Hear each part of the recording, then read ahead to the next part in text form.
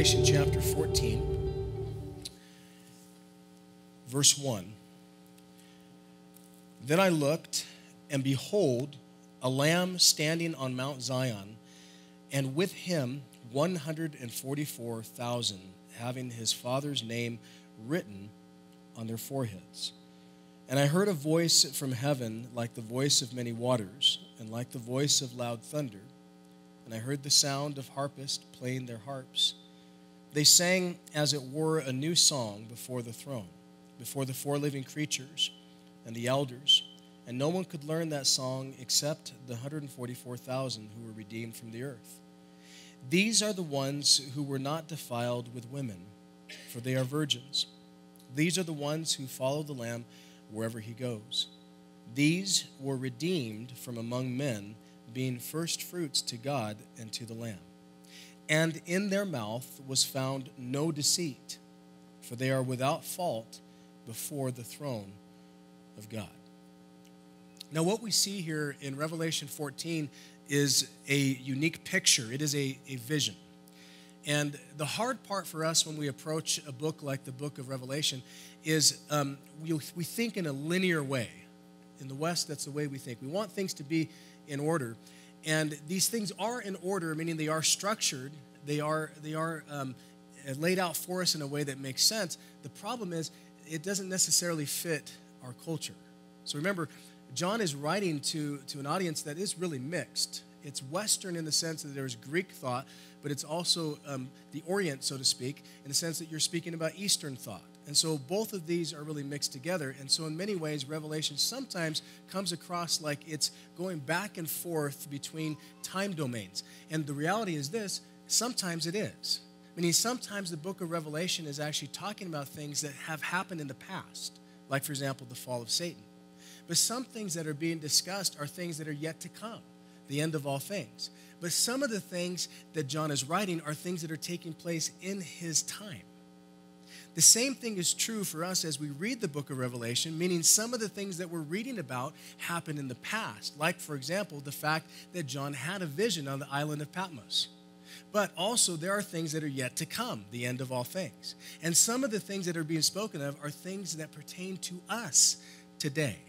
And such is the case as we approach here Revelation 14. You see, these 144,000 are not dead and now in heaven before the throne of God. The 144,000 are spoken of here in a vision. And John is talking about these group of people, 144,000, who will be empowered by the Holy Spirit, 144,000 who will be used by God in a radical way, 144,000 witnesses who will share the gospel during the tribulation, and through them will come the greatest revival the world has ever seen. These are 144,000 people who will be used by God in such a dynamic way. They will be used in a way that no one in the history of the world has ever been used. These will be sealed, according to Revelation 7, meaning this, they will be protected, and they will live through the tribulation period. And though people will come after them, though there might be assassins sent out to kill them, they will prevail, every single one of them. They will live through the tribulation. More importantly, they will thrive through it. And they will be used by God in a radical way. And for us, they become a powerful picture of what the church could be now. How we could be used. How we could reach our community for Jesus Christ. How the things that we do could have an impact on the world if we're willing. If we're willing to be men and women that are fully surrendered to God. Back in World War II, many of you know that the Nazis did many different experiments on those that they had captured or those that they had imprisoned. And in certain concentration camps, one of the things that they would do is they would have the Jews that were held captive there who were being tortured and, of course, exterminated. They would have them dig holes.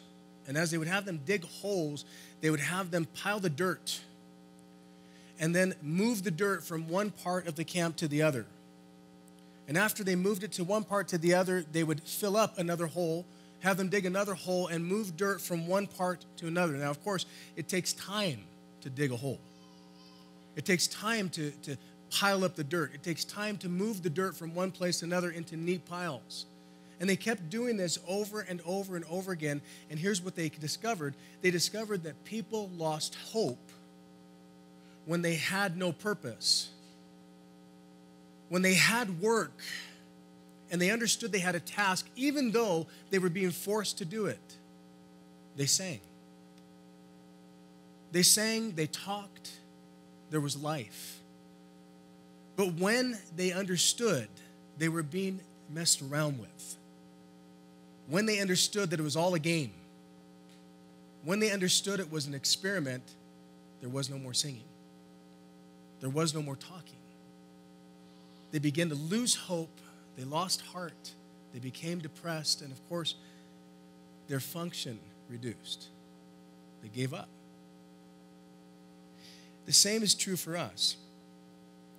The reality is when we lack purpose, it's like torture. Inside, we feel like we're less than. Inside, we feel like we're made for something more, but you can't see it. You can't touch it, let alone grab a hold of it. God does not intend that our life would be that way. He intends our life would be much, much more full.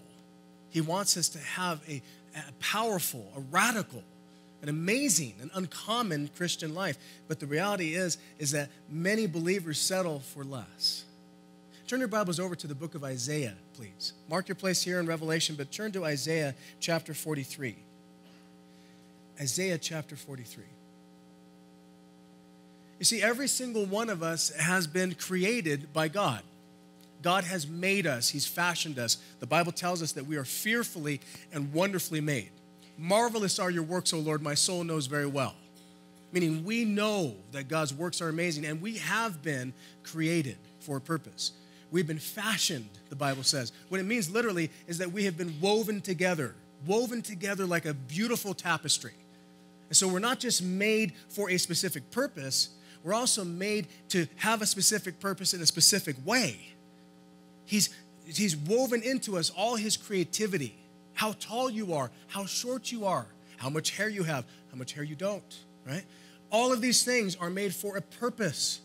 Every single thing, the way you speak, the way you sing, your sense of humor, if you're funny, right? Your seriousness, if you're not, okay?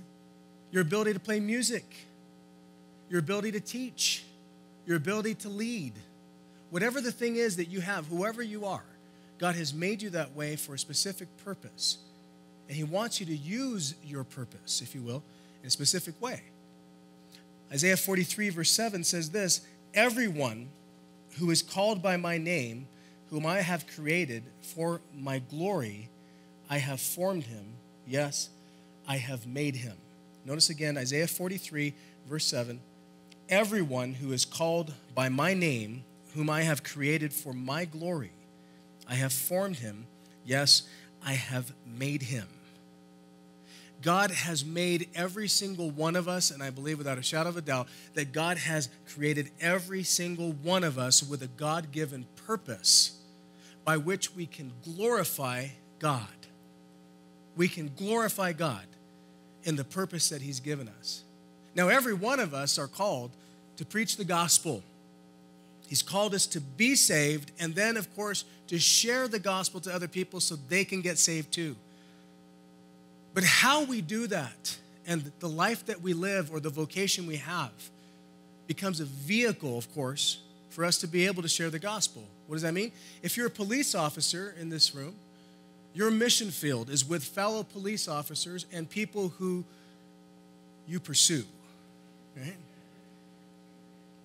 Who might become a captive audience. Okay? Chained, as it were, to your words. Okay? Arrested by your conviction. Okay? And these are people that, of course, are there, placed right in front of you as divine appointments. Okay? If you're a school teacher, okay, then your mission field is a group of minds that are young, that are fertile ground. Some like blank slates, some like really blank slates. Right? And you can pour into them, you can invest in them lessons, not just about math or science or English. you can invest in them lessons about life, and you can have an impact on them that lasts for the rest of their days. If you're a construction worker, then you have a mission field, and it's a wonderful mission field with a group of people who are focused on doing, who care a lot about how faithful you are. And as they watch your character and they see that you're genuine, they'll ask what makes you different. They'll ask why you have peace or why you have joy. And you can share with them. You can communicate the message. Each one of us, when we leave here today, will go home and do whatever it is that we do on a Sunday. And tomorrow, perhaps, we wake up in the morning and we go off to work. And you might think, well, my focus is my job, whatever that might be. You work retail. You work with computers. You work with your hands, whatever it might be that you do. That's my job, and I punch in at 9 and I finish at 5. You're like, that's not my job. I get up when it's dark, and I get to the site, well, it's still dark. Right? And I work all throughout the day, right? Maybe so. Some of you say, well, that's not my job. I do work swing shifts. Right? But listen, your job is not what you think your job is. Your job is just what you do for a living. Your job, your purpose is to glorify God.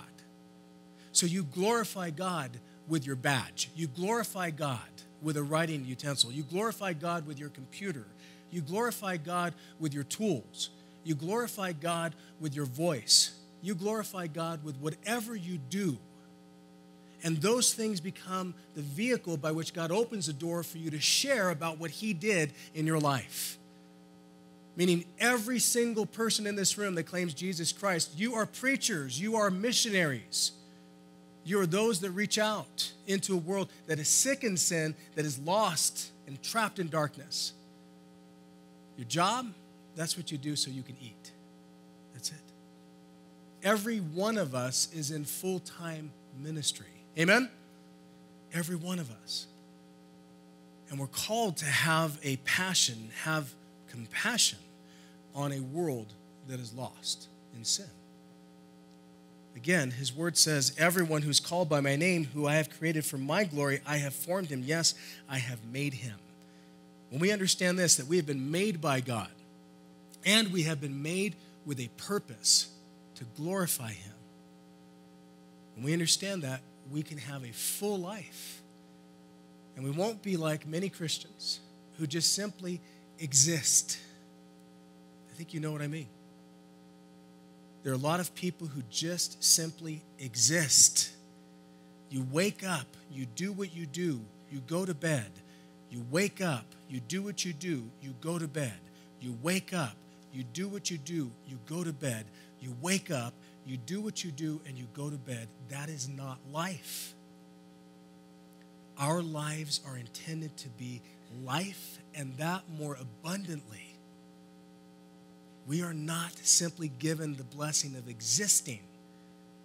We're given the blessing of being able to glorify the God of heaven in everything we do. So there's a fullness in the life that we've been given. And God uses us in a way that is radical. Listen, no one plans to have an average life. No one. But not everyone plans to have an uncommon one.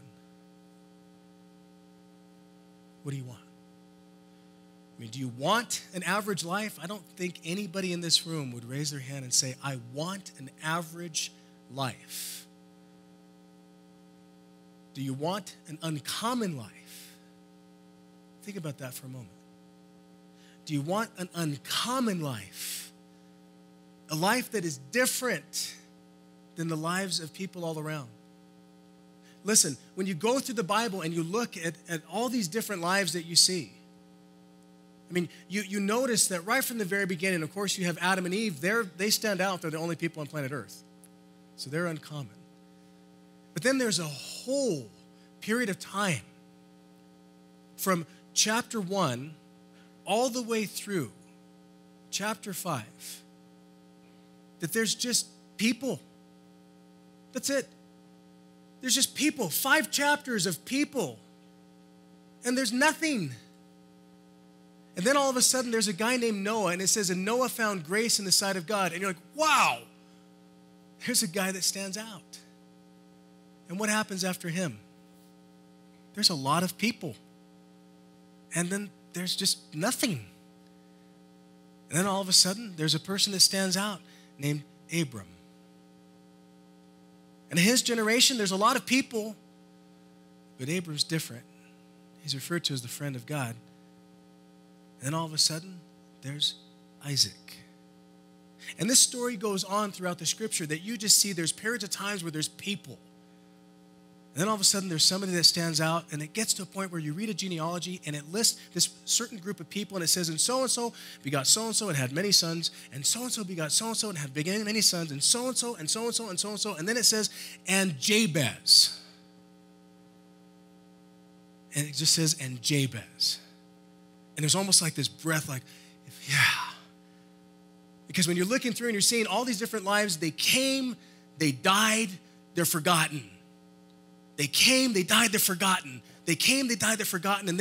And Jabez was more honorable than his brothers.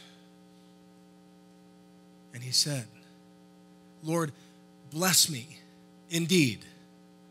Put your hand upon me. Enlarge my borders. Keep me from evil so they don't cause pain.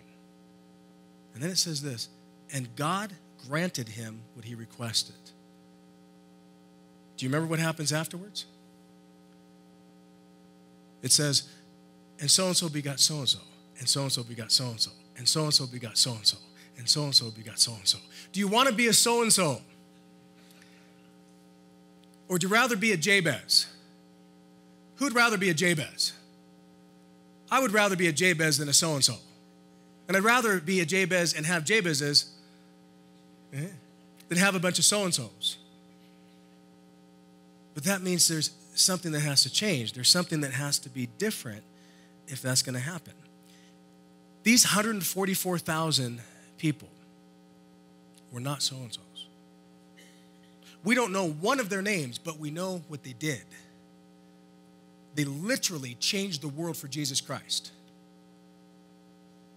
God had his hand on them, and God blessed them in a radical way. And so there's something about them that I want to learn. There's something about them that I want to be like. John Phillips, the commentator, wrote this about them. He said, they are a veritable army of militant believers marching unscathed through every form of danger. It has been theirs to defy the dragon. Their calling has been to preach the gospel, true witnesses of God in the most terrible era of the history of mankind. The devil knows about this coming band of conquerors and writhes already in an agony of anticipation. Wow. I love that. Imagine that. The devil knows that these 144,000 are coming, and even now, he claims he writhes in anticipation as he agonizes, understanding what their coming means to him. Does the devil know your name? Think about that. Does he know your name? You'd want to say yes. At least there's part of you that wants to say yes. There's part of you that says, well, no. Spiritually speaking, I'd like to have a mask so he does not know my face, my name, my address, or have my credit card information. Okay? If we're here to do more than exist, he needs to know our name. Look, we came up to Utah in 2003 after years of prayer. And the reason why we came up to Utah was we had prayed for many different places. And as we prayed for all these different places, the Lord did not open the door for us to go there. And we had prayed first for Cuba. I had ministered in Cuba since 1990, and we had a burden for Cuba, still do. But the Lord did not open the doors for that to happen. We prayed for New York. I'm a Yankee fan, and so that was my only motivation. And so I was praying that we could move to New York, and the Lord closed the doors of that one real quick. We prayed for a city in Minnesota, which was really cold, And that was a lesson of faith and also ignorance, because I had no idea what I was praying for, as I was praying for an area that I later found hit 50 degrees in the negative that year. And the Lord graciously closed those doors. And I prayed for a few cities in Iowa. That was the one I prayed for a long time. I'd say probably over a year. I prayed for different places in Iowa. And the interesting thing is I prayed for these places. The Lord closed the doors for us, and the way the Lord closed those doors was by opening those doors for someone else. Every place we prayed for, another church was started. And I felt like, well, they're going there. We don't need to go there. And so as I prayed for all these places, different churches started. I prayed for a city called Corpus Christi. Corpus Christi, Texas, which of course in Latin means body of Christ. I thought, wow, what a wonderful place for a church, right? Corpus Christi, the Calvary Chapel, body of Christ. So I prayed for Corpus Christi, Texas, and what happens? A church starts. Guys, every single place I prayed for, a church started within a short amount of time. And I thought, I have a church planting prayer ministry. That's it. But apparently I'm staying in California. Now, we were pastoring in California, and the ministry was going great. It was wonderful, but the Lord was just moving us on. I mean, there's a lot of churches in California. There's not the same level of need that we saw in other places. And so we kept praying, and there was a godly dissatisfaction. There was a need where we were, sure, in some degree, but there were so many people to meet that need. And we felt like we need to go to a place where there is much more need and less people willing to go. And so we kept on praying, and it led us to Elko, Nevada. Right? Guys, I prayed for Elko, Nevada for quite some time, and we sensed that this was something that the Lord was doing. I've never seen Elko, Nevada to this day, but I prayed for Elko, Nevada. And the thing that I prayed about was I prayed that the Lord would open the door and allow us to be able to go and start a church there to minister to people who had an incredibly high divorce rate, over 80%. And to people who were dealing with all sorts of major social issues that come when you have legalized prostitution. And as we were praying for Elko, Nevada, it seemed like the door was going to open. It seemed like it was going to happen. We even had a contact there, and it was right on the edge. And then all of a sudden, I remember where I was. I was driving my car in L.A. at the time, and I heard no. And when I heard no about Elko, Nevada, I wept because I longed to go there. And then right after that, the Lord directed us to Utah. He was refining the focus. Listen, he was refining the motivation. He was building in us the heart to minister to a people that we had never met before. And Elko broke our hearts because there was a need. Listen, churches need to have an excuse to exist. We are not a social club. We're not a place to gather to teach people how to live their lives. Meaning this, we're not here to give them, information about how to have a good marriage or how to have a happy family or how to do your taxes or how to have, a financial budget or how to prepare your kids for college. There's all sorts of things the world has to offer to help us with those things. We are here because we're dealing with life stuff. We're here because we have access to the power the world does not understand. We have access to the power of the Holy Spirit of God. And this book is incredibly powerful. And in this book are not just things that can help your life. In this book is your life. The things in this book tell us not just how to live. It tells us how not to die. It tells us how not to go to hell. It tells us how to raise our kids to understand how essential it is that they have a relationship with Jesus Christ so that they can have the life that God's called them to, so they can be fulfilled, so they don't end up with a rope around their neck. These things are essential. And as the Lord broke our hearts for a place we still have never been to, He began to break our hearts for a place we now live in. In 2003, when we pulled the numbers, this valley was 320,000 people. This valley had a very low crime rate. This valley was beautiful. This valley was a very desirable place to live and, frankly, was the number one place to retire in the country. And this valley also happened to be home to the highest rate of abortion for people under 18. This happened to also be the valley that had more sexual domestic child abuse cases than any other valley in the country. This happened to be home to one of the highest spousal abuse rates. It happened to be home to the highest depression rate, the highest use of Prozac and medication for depression. It happened to be home to the highest use of methamphetamines. And it happened to be home to the highest use of pornography in the country, and it still is. This valley that we live in happened to be home to one of the highest suicide rates in this country and the highest suicide rate for people under 18. That's why we came. We came here because we have a message of life. We came here because we have a message that promises rest. Come unto me, all those who are weary and heavy laden, and I will give you rest.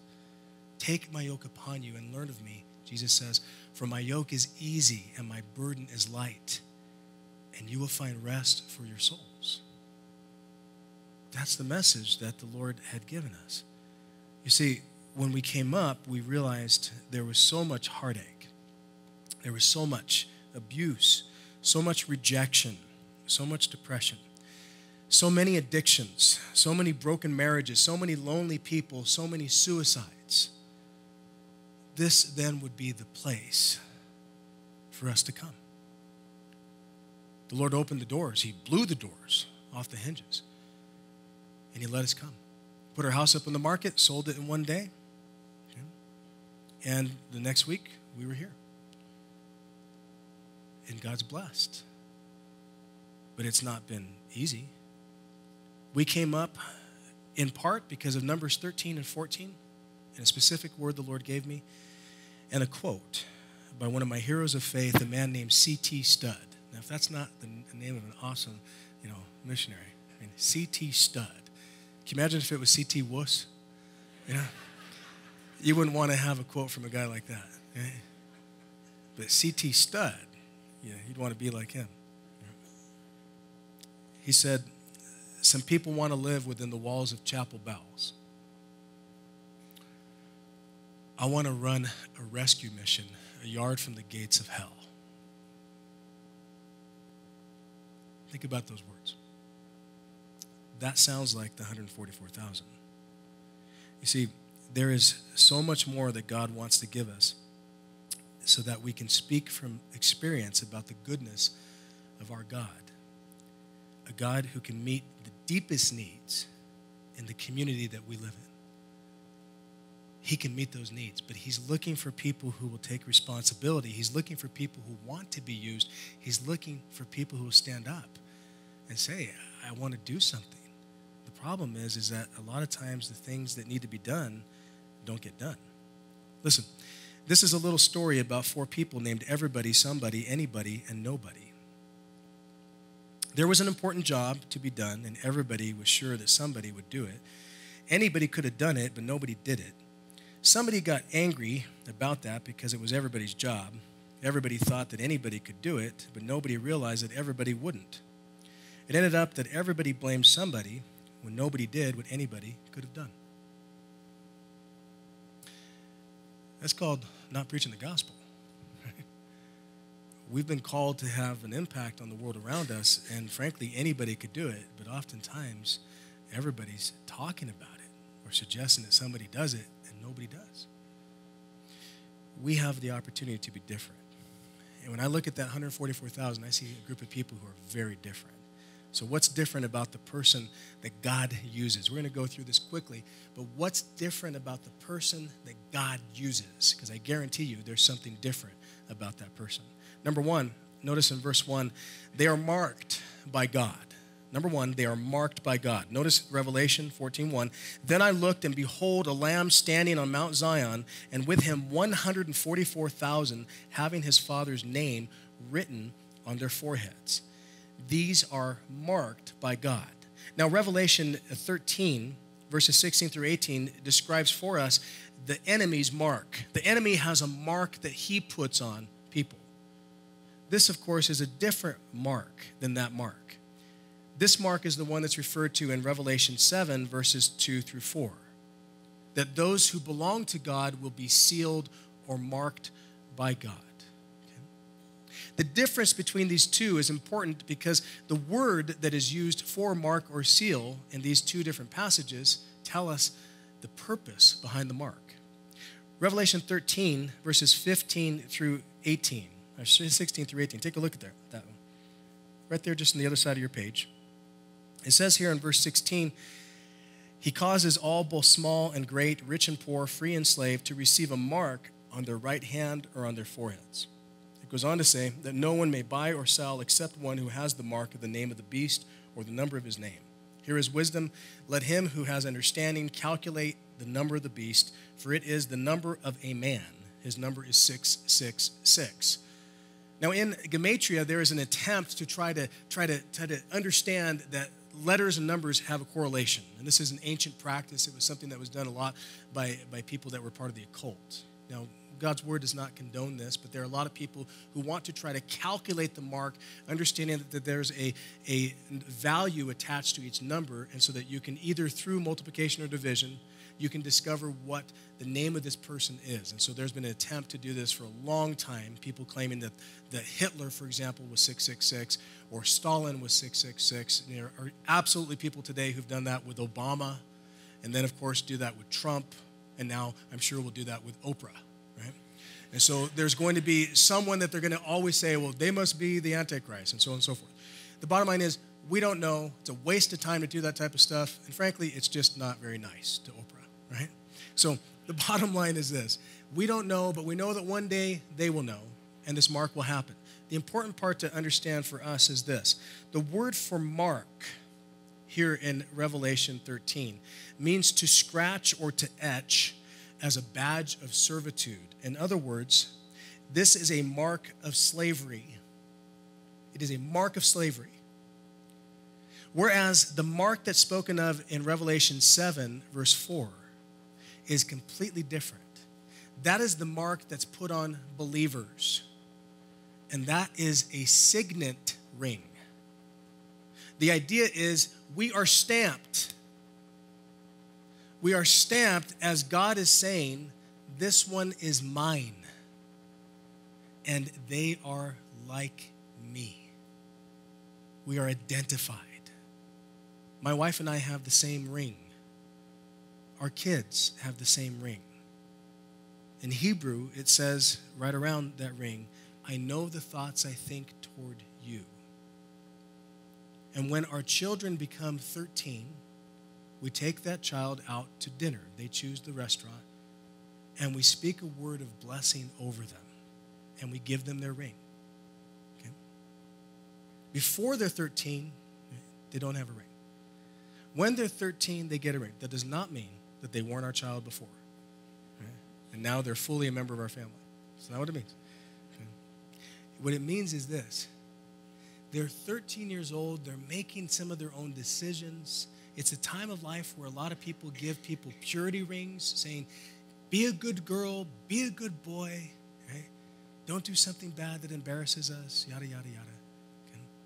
And rather than do something like that, rather than try to call them to keep a commitment they can't keep, rather than setting them up to fail and leading them to a life of depression and discouragement, we figured it would be far better to simply say, we know the thoughts we think toward you. You are our treasure. You are our child. We love you, and that will never change. There's nothing you can do to change that. And so we give them that ring. When we are sealed, In Revelation 7, that picture is, you're mine. I love you. I know what I think of you. Thoughts of peace, not of evil, to give you a future and a hope, and that will not change. That's a relationship with God. The mark of the beast, it's evil, and it's given to those who rebel against God. The mark of believers, it's good, and it's given to those who believe in God. The mark of the beast is a sign of people rejecting Jesus Christ. The mark of a believer is a sign of someone who's accepted Jesus Christ. The mark of the beast is a mark of slavery. And the mark of a believer, that's a mark of a relationship. When we have a relationship with a living God, it is a freeing thing. We are set free. How are you marked? Every single one of us is marked. How are you marked? When I was in junior high, I went to private school, and I had the blessing of an amazing teacher. He was Oxford trained, and he was from Jamaica, and he had a funny accent. He wore sometimes bright clothes, and his name was Othniel Alexander Oakley, and he changed my life. He's the first Christian I ever met. He's the first person who loved Jesus Christ who ever had any involvement in my life.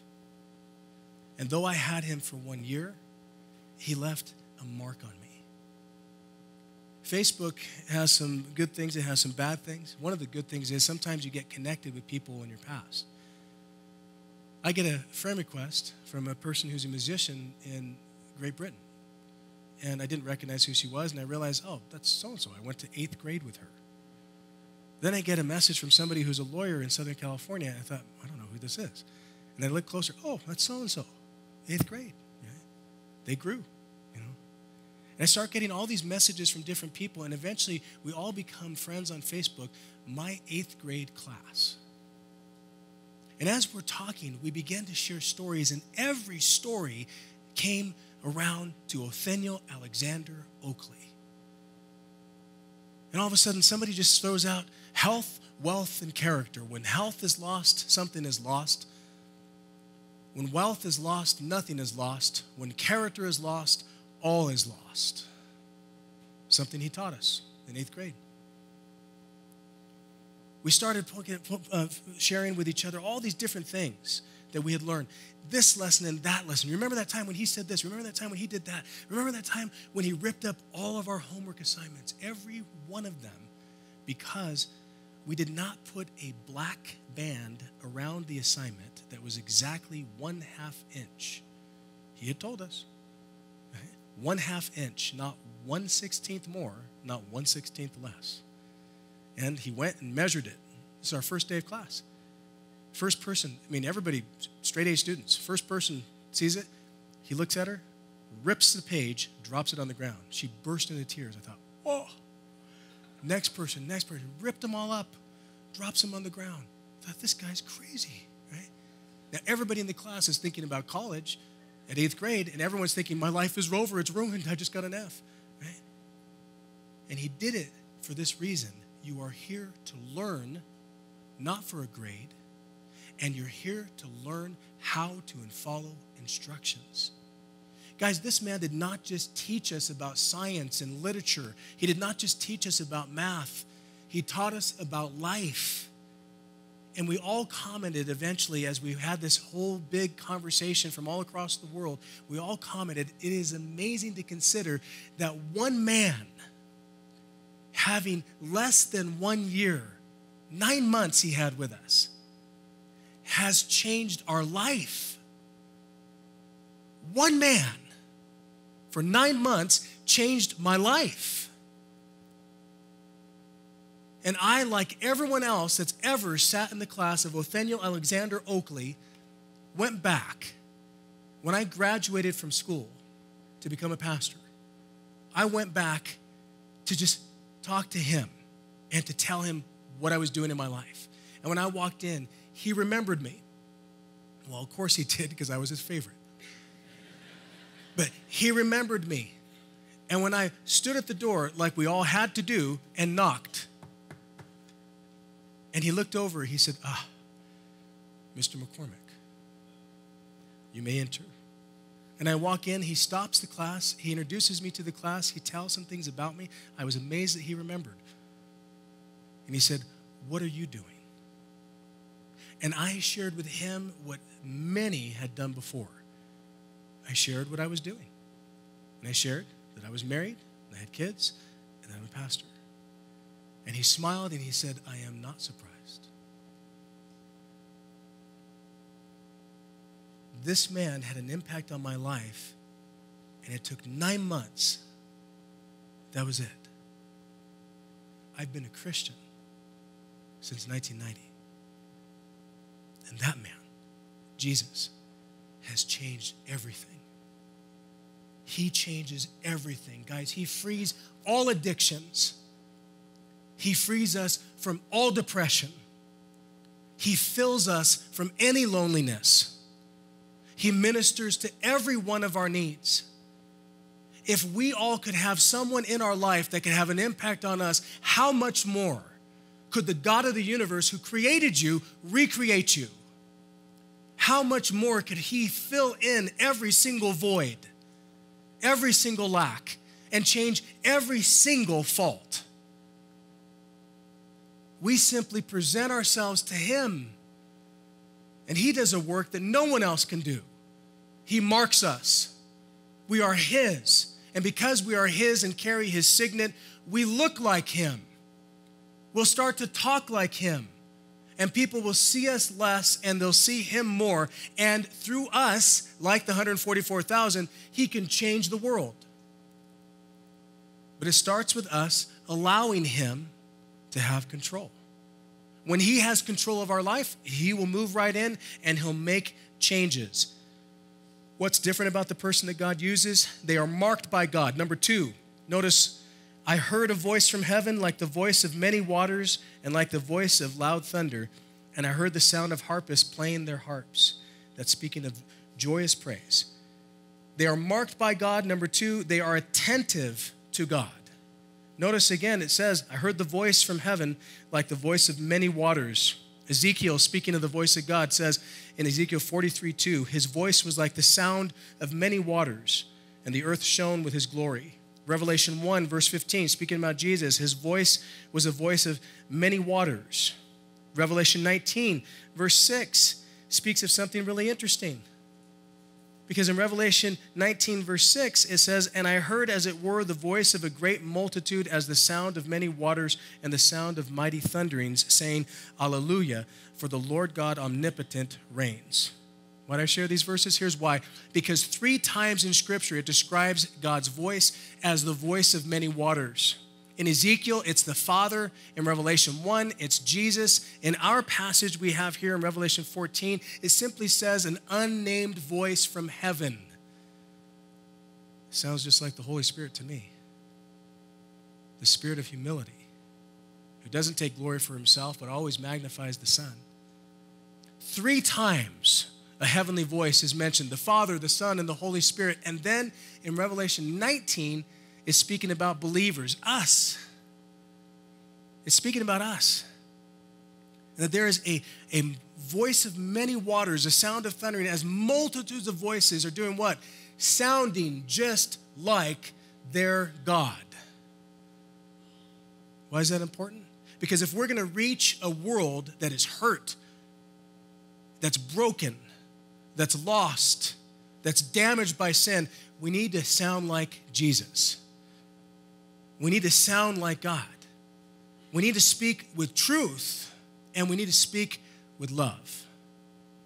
They need to hear both. We don't just tell them nice things because we want to make them feel good. That's not truth.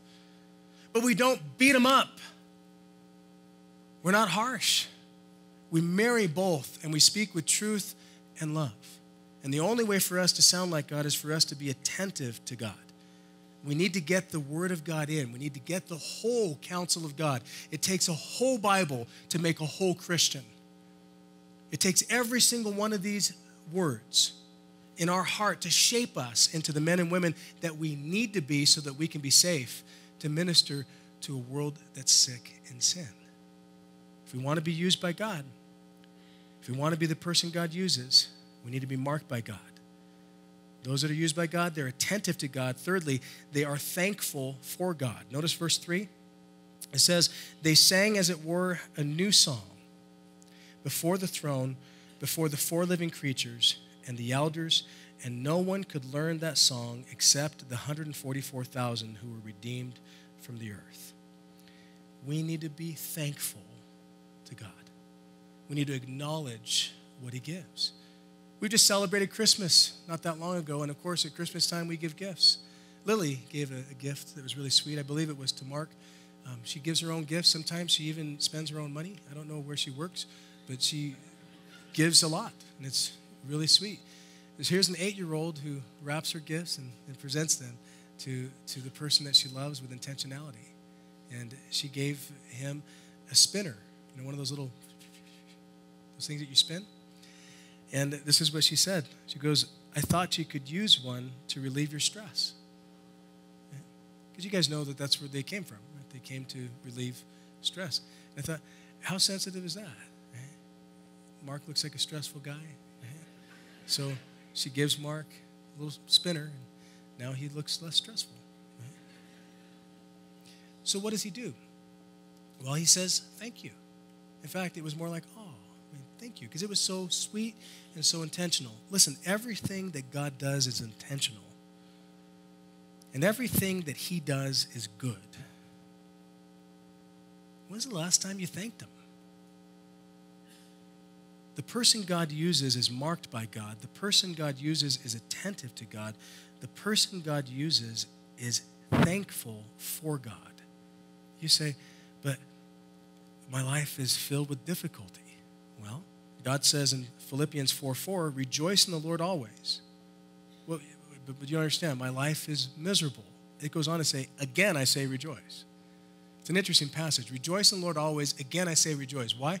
There's a need to remind us sometimes to rejoice, because when we are told to rejoice, we oftentimes have a reason to say, I'm not happy because of this, and this is why I'm not rejoicing. And then God says, rejoice. Rejoice in the Lord always. Again, I say rejoice. Okay. I guess I'll have to. James puts it this way, count it all joy when you fall into various trials, knowing that the testing of your faith produces patience. So let patience have its perfect work, that you may be complete and lacking nothing.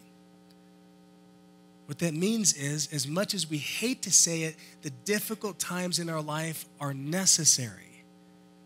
The difficult things in our life produce something good in us. Here's the part you don't like, and I don't like either. Difficult things, trials, and suffering are a gift. You're like, that is a gift I want to re-gift. Right? Hey, I have some suffering for you. Can you imagine if we could do that? I would do it. I'm not perfect. I would do it. I'd give away my suffering to you, to bless you. That's how much I love you. Yeah. George Mueller said, the only way to learn strong faith is to endure great trials. And that's a fact. We will have trials. What's different about the person God uses? They're marked by God. They are attentive to God. They are thankful for God. They are passionate about God. Notice verse 4. These are the ones who were not defiled with women, for they are virgins. These are the ones who follow the Lamb wherever he goes. These were redeemed from among men, being firstfruits to God and to the Lamb. And so if you are a person that's going to be used by God, then you need to be passionate about God. Okay? Now, I have to say this. As you look at this passage, ladies, it's not saying that you're bad. Because notice verse 4 says, these are the ones who were not defiled with women. If you leave that alone by itself, it almost seems like it's, adult cooties. These are not defiled women. It's talking about defiled with sexual immorality. So these 144,000 happen to be men. It's, of course, not saying that there's anything defiling or polluted about marriage. It's saying sexual immorality. we need to be different than what's around us. We need to be unique. We need to be separate. We need to not be a part of the world and the things that are polluting. That's what we need. And how does that happen? The hard part is that we can focus on not doing this, not looking at pornography, not having, illicit affairs, not being sexually immoral, not doing all these other things. In fact, you can add non-sexual things and say we can focus on not getting drunk, not partying, not, having revelry, and not speeding, and not doing all this other stuff. We can focus on all that stuff. Or we could just simply be focused on Jesus.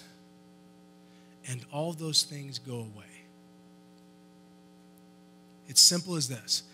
Listen, it takes a passion to conquer a passion. That's it. If we have a passion for Jesus Christ, we won't want those other things. Does that make sense? How about this? Last night, I'm finishing up my message. I come home. I walked from church to our house, and it was cold. I walked inside. It was warm. It felt good. And all of a sudden, I just felt hungry. It was late. It's time for bed. But I felt hungry. And as I walked by the table, there's Mark and Rachel. They're getting married this year. It's exciting to see them sitting there talking, just kind of enjoying their love. And Mark happens to have a box of chocolate-covered cherries. And I looked over and I thought, oh. And they were sitting there by themselves. He was neglecting them. And I had hunger. Okay? Now, I should have gone to bed, but I had hunger. Okay? And he wasn't eating his cherries. And so I looked over, I go, what's that? I knew what it was. But I wanted to kind of feel it out and just feel if he was going to share or if he was going to be selfish. Right? And so Mark goes, well, they're my chocolate-covered cherries that somebody gave me. I thought, oh.